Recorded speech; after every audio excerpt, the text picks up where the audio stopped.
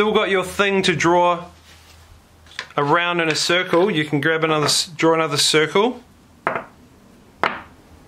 Or you might just want to freehand a circle this time, up to you. Okay. I will just show you, if you want to sharpen this pencil, here's how you're going to do it, okay? You've got to have a knife, and you've got to very carefully scrape off some of the graphite here to get a sharper end. Now you can actually use this this dust here. You can use this as shading in your background. Shall I show you how to do that?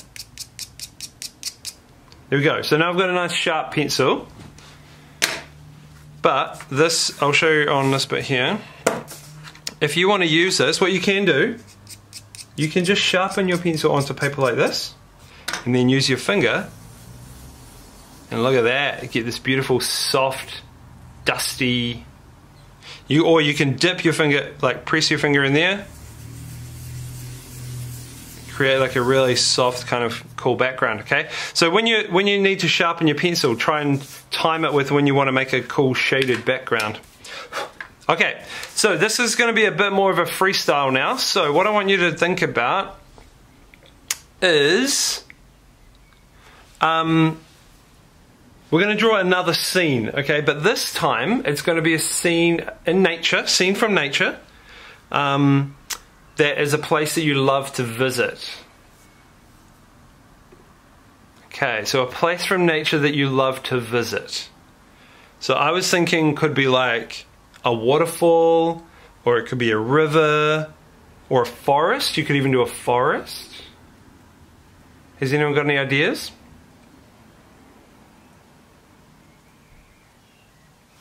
Drop some ideas in the chat, or if you want to start on your first one.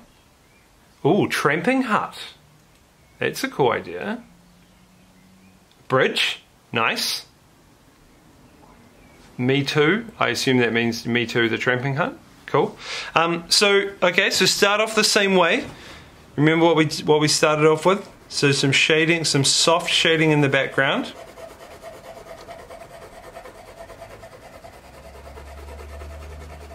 You can just start drawing your own thing using the same techniques that we just practiced before, okay? But starting off with a bit of tone in the background like that's a good idea. People are saying the bush or the forest, so why don't we try, I'll start drawing that, eh? So I'm going to start with mine, maybe like a nice big tree coming up here. So you can draw your own thing, or if you can't think of something, you can just copy along with my one. I really like trees, how they kind of, the roots, you know how the roots come down and they get all tangled up with things in the bottom? I think that's cool, so I'm going to try that.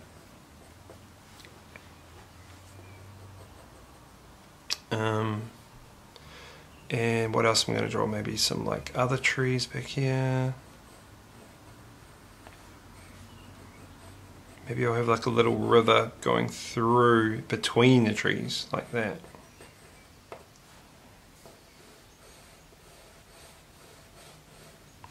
If you're doing a forest, think about in the distance, you know, the trees kind of just disappear, eh? They're so like softer and there's heaps of them.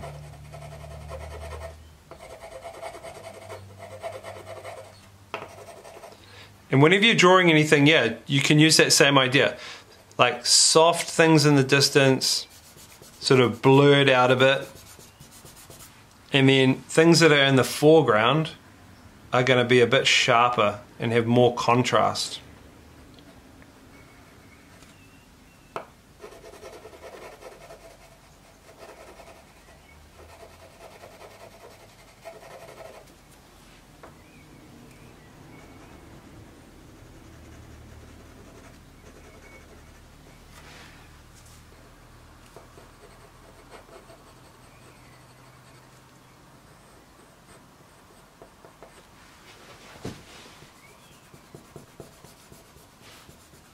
Still a little bit of blending there. What else would you have in the forest? You might have some ferns, eh?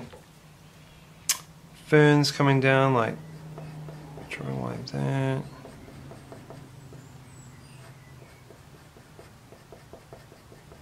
I don't know if you guys have ever drawn like a picture like this in a circle before, but it's quite a cool way of doing it, because it means that, like, yeah, you're contained within this shape, so you don't have to draw everything that you can see.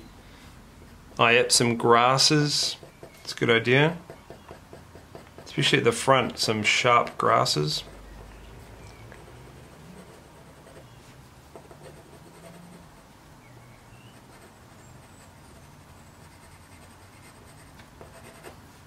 Not sure how to do the water. I might just do like a few wavy bits. I might actually just use the rubber and kind of rub out some of that water, so like there's little highlights on it. Yeah, that looks alright. Feel free to ask any questions. You guys are probably pretty happy just drawing away. If you're in this class, you probably do like drawing.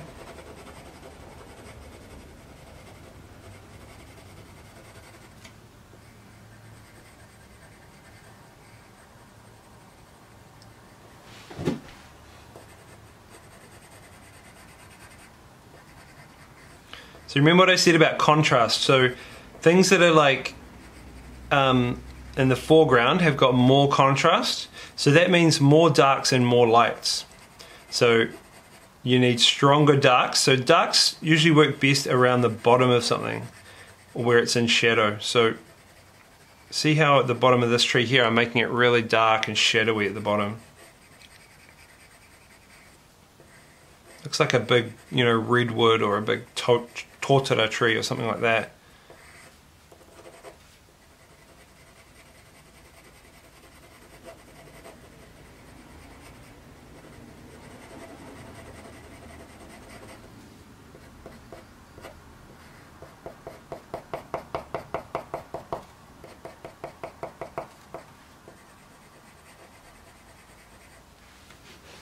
Yeah, cool. I'm not sure what's going on over here. Maybe there's another tree back over here.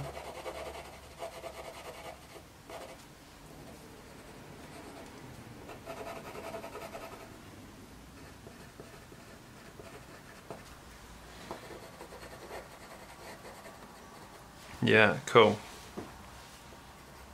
Alright. Maybe just rub out a few like little highlights on the maybe some of the roots down the middle, down the front.